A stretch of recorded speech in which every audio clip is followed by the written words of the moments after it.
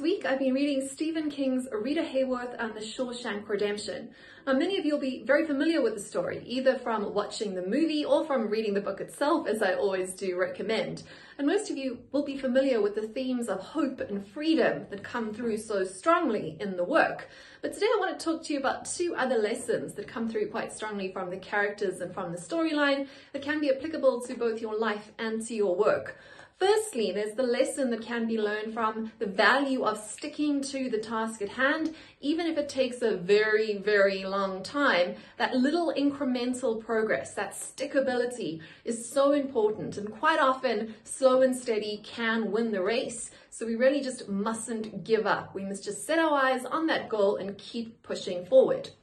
The second lesson that comes through here quite strongly is quite an interesting one. It's the value of keeping your mouth shut and keeping your hopes and dreams or your new business idea to yourself until you are ready to actually show it.